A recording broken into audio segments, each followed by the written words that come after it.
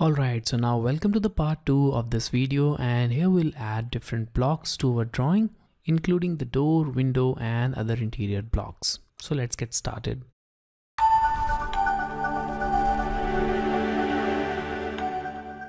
So here we have these two blocks which we have already made, and I'll start by adding this door block. For that I'll go to this copy tool, select the door block, click here and click on this endpoint and move it at the required position. So in this case I'm not quite concerned about the exact location, I just need to move it here. So I simply click on this point and press enter.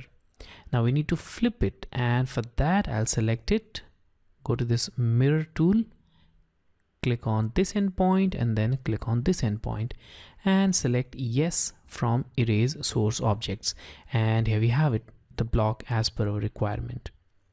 Now we can make copies of this block. So select it, make a copy and select this endpoint and move it here, close to this one, and move it once again close to this point, just like this. Alright, now we need to add one more block over here, and we obviously need to rotate that one also. So I'll once again select this copy tool, select this original block, click on this point and move it somewhere over here. Now we need to rotate it. For that, select the rotate tool, zoom into this area, select this one, press enter, click on this point, and you can simply rotate this one like this. So here we have it. Now we need to add the next block, which is this one, this door block, and for that you can simply move it. So select move tool, select it and move it over here. Alright, so here it is. Now we can also erase this block, this is no longer required. Now we have these two windows which we need to add.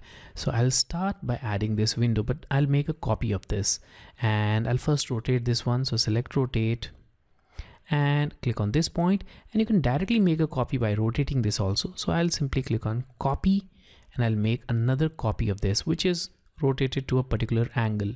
So you can move it also, here it is. Now select copy tool, select this one and move it on this wall.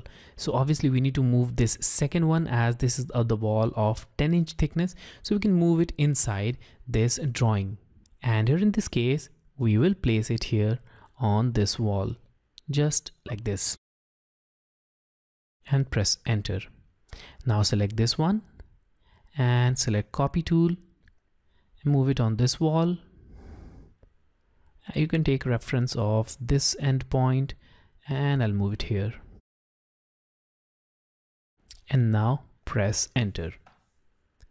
Now I'll select this window and once again I'll rotate this one, select it, click on this point, make a copy and rotate this one.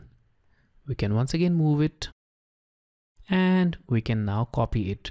So select it, select the copy tool and copy it on this point. So you can take reference of any of these points. I'll take the reference of this endpoint here. Alright, and once again take reference of this endpoint, place it here, place another one over here, just like this. Okay, and now we need to place one here. So I'll select this one. You can now move it directly. Select it and move it somewhere over here. So now we have this window here. I'll make one more copy of this window, select it, make a copy and move it over here. So in this case I'll take reference of this endpoint and I'll move it here. Alright, now these windows are no longer required, you can simply erase them. So windows are now added, doors are also added, but we need to clean the geometry a little bit because you can see that this area is not quite clean, and for that I'll select this trim tool once again. So select trim, press enter and simply remove these areas just like this. So you can do that quite easily using the trim tool. Alright, now it's done. And with these changes, I'll save this drawing once. So I'll click on this save. I'll go to the desktop and let's name it as floor plan. and I'll click on save. Alright, our drawing is now saved.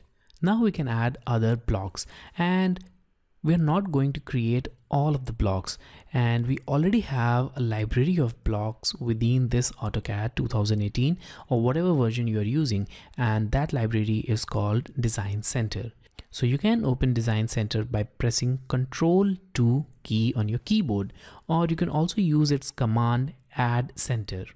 Now this will open the Design Center with your default view. In my case, this is the default view, or this is the last view which I have selected. So in order to return to the default view, click on this home icon and that will take you to the default view. Now select this ENUS folder and Design Center, and here you will find this list of drawing, and you can select your required type of block from this list. So I'll go to this house designer, select blocks. Now we have these blocks, so we need this bathtub. Let's drag and drop it here, and as you can see that we have this in this window color, which we obviously don't want. So we want this on the blocks layer, so let's change it to blocks, and I'll simply erase this one and I'll drag and drop it once again. Now select this toilet block, select the sink and click on home. Let's go to ENUS Design Center, and now we'll select Home Space Planner, blocks, and now we need this bed. We also need this dining set, this lamp, this plant, this sofa, and let's move to this home icon again, ENUS Design Center, and let's select this kitchens and blocks. And now we need some blocks for the kitchen, so I'll select this oven, I'll select this refrigerator and this double sink. Alright, now let's close this Design Center. We have now sufficient number of blocks here in the drawing area. Now we'll add these blocks one by one in our drawing, and I'll start with this bed. So select this one, make a copy of this and move it here. Now we can rotate this one. So select rotate tool and rotate it with this point, and I'll rotate it just like this and move it once again to the required position. In this case, I'll place it somewhere close to this point. Let's zoom a little bit, and there we have it. Now let's select this table lamp, and I'll make a copy of this and I'll move it here. Now let's make a table, a small one, and we'll place that table over here. Alright, so now we have this set quite complete, and we need to make a copy of this on this side as well. So I'll select these three objects, I'll select copy tool, click anywhere and just move it to this side like this. Now let's add the objects in the toilet, and for that I'll select this one and I'll move it inside, and this is the toilet, so I'll just place it over here. Now we need to rotate this one, so select rotate it like this, and let's now move it to one of these corners. We can take reference of this point as well if required. There we have it. Now we need to move this bathtub, so I'll select the move tool once again. Because we only have a single copy of this, we don't need to add multiple copies here. So here it is. Once again, I'll rotate this one. So click anywhere in the drawing area and rotate it like this. And I'll move it here by taking the reference of this point, just like this. Now select the sink and once again, move it over here. Alright, so these things are now added. Now we can erase this bed. This is no longer required. Now let's add this dining table. So select it, select the move tool and place it over here. We'll rotate this one as well. So select, rotate and rotate it to this 90-degree angle, and I may need to move it because we accidentally selected some other point. So there we have it. Alright, now let's add these objects in the drawing room. So I'll select this move tool and I'll move this sofa somewhere over here. And let's make a copy of this. So select copy tool, make a copy, and we'll rotate this copy of sofa. So select, rotate, select this point and make a copy like this. And let's move it a little bit towards this side. All right, there we have it. Now we can add a table here in the middle of this, or we can also move it a little bit if required, just like this. And let's move it also. And let's add the table. So I'll add the table here. Okay. And now we need to add a small filleted radius on this rectangle, and for that I'll select this fillet tool and click on radius, and I'll approximately select the radius by clicking at 2 points. So that will be the radius.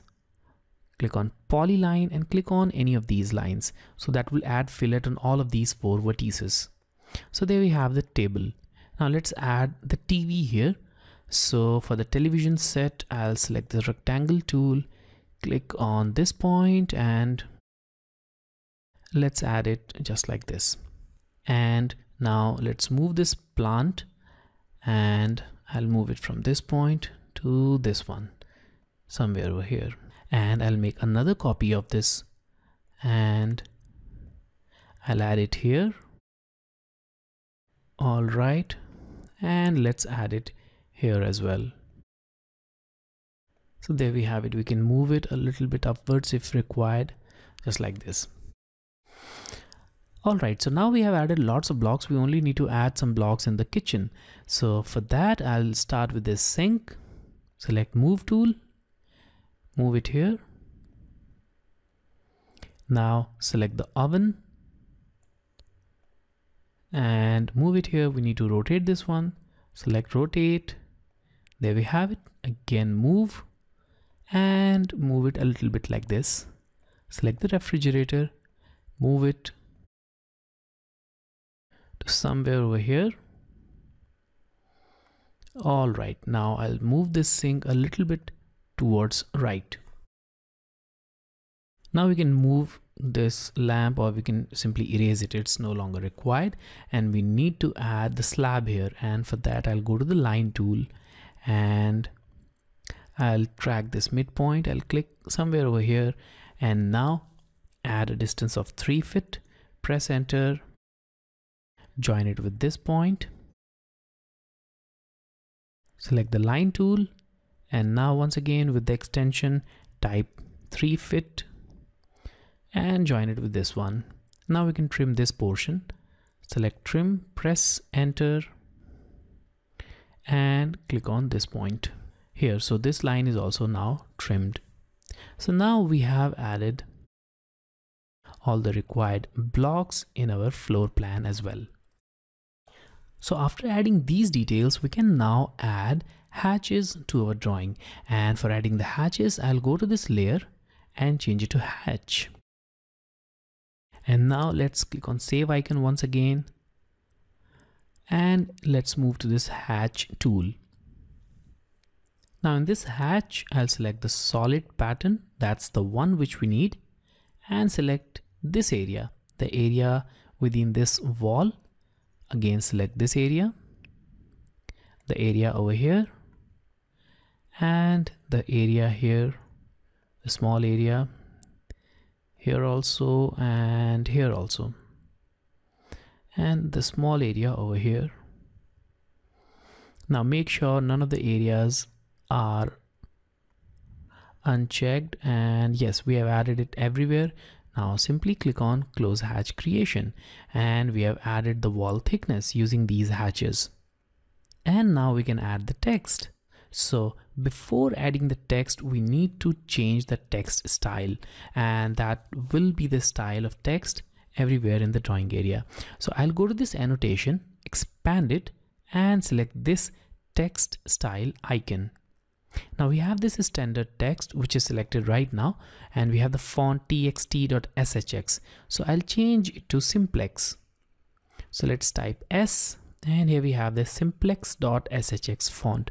Also the height is not set, so that will take the default height. You can keep it that way if you want. Simply select apply and close. Now I'll change it to text, and let's add this multi-line text.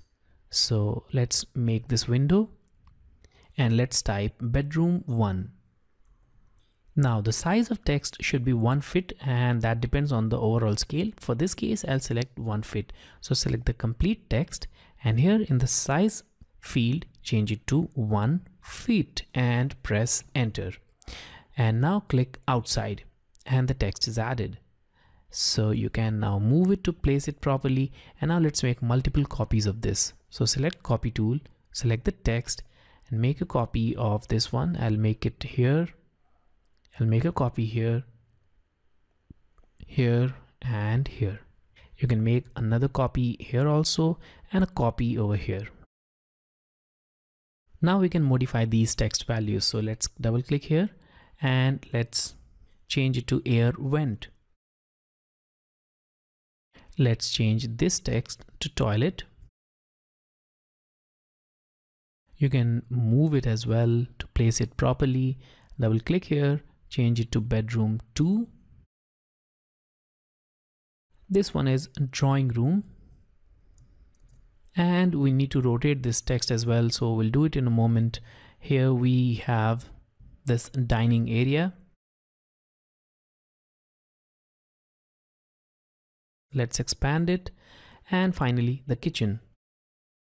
All right, now let's move this a little bit and we'll rotate this one. So select rotate and rotate this like this and move it here. Alright, now we have added all the required values here. We have added the text, we have added the blocks and everything within this drawing. So we finally need to add dimensions in our drawing, and we need to print this floor plan using our physical or virtual plotters. And that we'll learn in the next and the final part of this series.